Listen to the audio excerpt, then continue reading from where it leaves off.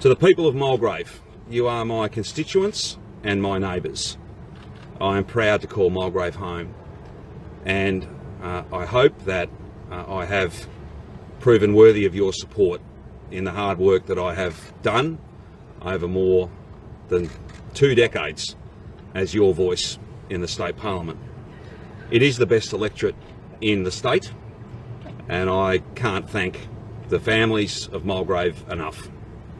Finally, the very best part of this job is meeting and listening to thousands and thousands of people from every walk of life, from every part of our state, from every background, from every point of view.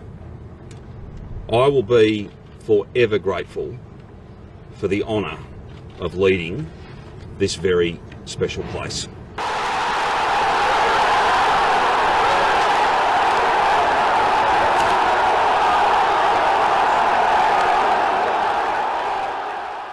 I didn't think it was appropriate.